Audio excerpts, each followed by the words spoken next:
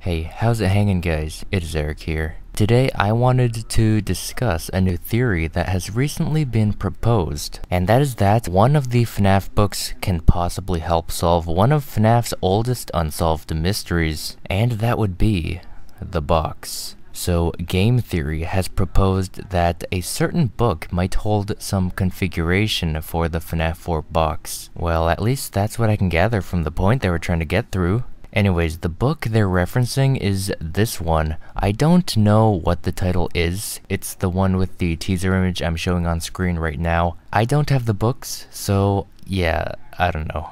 Anyways, this has really struck my interest, but from my standpoint and the way I look at this box, either this book holds the identity of the keymaster, or if there's even two keymasters, as you can theorize from there being two locks. It might tell us something of the keys and their place. And the other point is that this book might hold what is inside this box. Again, I've never read these books, so I have no clue, but that is where you come in. If you have this one and have read it, is there any information of hidden keys? One or two key masters, a mysterious box, or what may be inside? If so, please tell me below. From my knowledge, the dude in this book, Alec, was hypnotized by a short little Freddy, a 2-foot-tall plush, which is how MatPat described it. This heads us straight into a problem because the entity in the book is a short little plush, while this teaser image is clearly not a plush. Unless it is, I have no idea, actually. So apparently, this lonely Freddy hypnotizes the guy, like in the teaser, but he swaps bodies with him. I can't embody what this lonely Freddy looks like. Is it a short little plush, or is it what we have here in the teaser image? Now, I actually tried to figure this out using measurement and math. Now, while you are listening to this, please keep note that I am a complete idiot. When it comes to math, I have no clue what I'm doing. You can, however, laugh at me if I'm hilariously wrong, cause I honestly have no clue what I just did. But I'll try to explain, so you can see from my point. So, like I just said, I'm an idiot. I don't know how tall 2 feet is. What I did here was converted 2 feet into centimeters. And if you convert that, it'll come out as a little over 60 centimeters. Luckily, I have a 30 centimeter ruler handy, so I quickly recorded my process. I went to my wall, and I put my ruler against the wall. I marked with my finger where 30 centimeters is. I kept my finger there, and placed the ruler above my finger. And I finally have 60 centimeters. So what I'm trying to show here is how tall from the floor and up is 60 centimeters, aka 2 feet.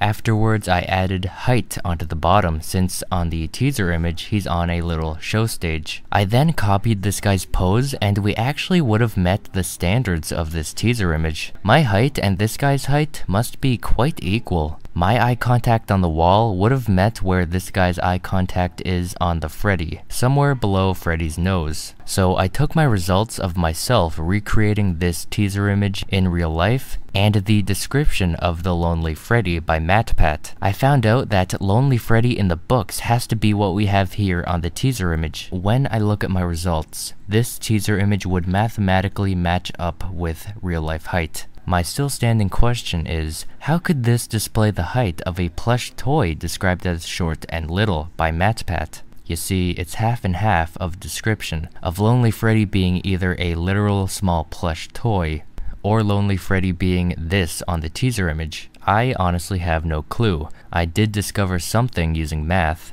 but the physical imaging of the story might tell otherwise. You know, I may have just done all of this, yet the book could have literally answered my question. Boy, I don't know. And nearing the end of the book, some stupid kid threw up on the plush Freddy that Alec is possessed in, probably from pizza overdose, and was eventually thrown away into the dumpster. In that dumpster is actually many other kids or teens possessed in many other plush Freddys, and that's kinda how the book ended from the summary I've heard. But what about the theory? What about the box? I didn't forget about that. So the interesting part is how Scott described the dumpster in the book. Here's the quote from the book: "The metal and darkness that entombed them." Somehow, I feel like this description can match up with the FNAF 4 box, and might be somewhat of a metaphor for the FNAF 4 box. I mean, think about it. The dumpster is metal. I don't know what the box is made of. It could be metal. Darkness. There's darkness all around the box. And finally, that entombed them. See, that's the problem.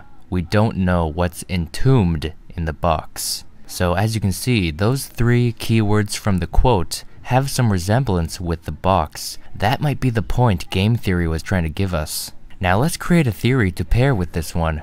Let's say maybe someone created these lonely Freddys to specifically hypnotize people and switch their bodies with them. Could it be William Afton? He's pretty much the main guy who does this kind of dark stuff to kids. But this all depends where in time this book might take place. It'd probably have to take place sometime before Five Nights at Freddy's 3 if William Afton were to be doing this. So that's one theory, but I have another. Could GlitchTrap have possessed these lonely Freddys to specifically hypnotize people and swap bodies? I mean, GlitchTrap is doing a very similar thing in the game series, taking over people's minds through the VR game. Maybe this is somewhat of a side business to speed up his process. If we wanted to connect this story with the FNAF 4 box, we might come to a theory where there may be dozens of little plush Freddys that are possessed by kids inside the box. But what happens with their body? If we use the GlitchTrap theory, he's making the lonely Freddys use the victim's body to buy the VR game,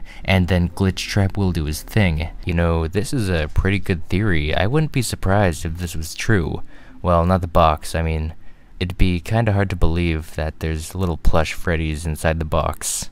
I mean, come on. So yeah, that was another Five Nights at Freddy's theory video. If you did enjoy it, why not leave a like to show me that you did? So if you have any points to add on to this theory, why not tell me about them down below in the comment section. And if you want to see more FNAF like Let's Plays and top 10s and theories, why not subscribe and you will not regret it. And if you want to be first to videos, why not study that bell down below? And yeah, with all that been said, I hope to see you guys in my next video. Stay fresh.